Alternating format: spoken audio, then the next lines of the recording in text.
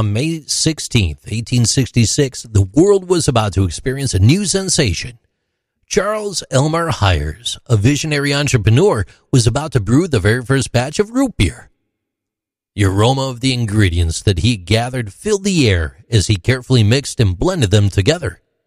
The warm, earthy scent of sassafras bark mingled with the spicy notes of cinnamon and cloves, while the sweet tang of vanilla added a hint of warmth to the mix. The steam rising from the brew was thick and fragrant, enveloping Hires in a cloud of tantalizing aroma.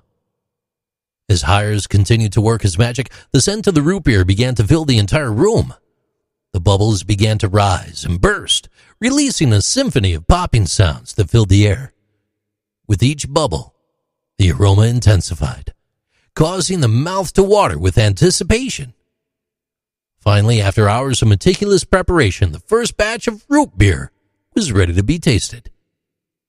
As Hires poured the thick, foamy drink into a glass, the sound of the carbonation echoed through the room. The rich, caramel-colored liquid glistened in the light, inviting all who gazed upon it to take a sip. As the cool liquid touched the lips, the first sip was a revelation.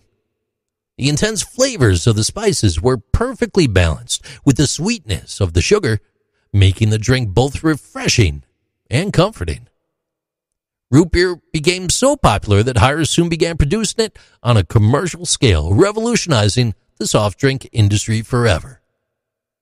Charles Elmer Hires' innovation, his approach to branding, and his marketing ensured that his product remained at the forefront of people's minds, with the catchy slogan, "Drink Hires Root Beer, the national drink," an iconic logo featuring a bearded man.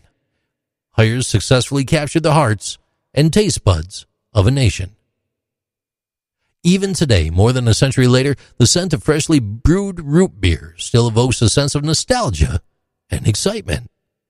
Hires' legacy lives on as a testament to the power of entrepreneurship, branding, and innovation.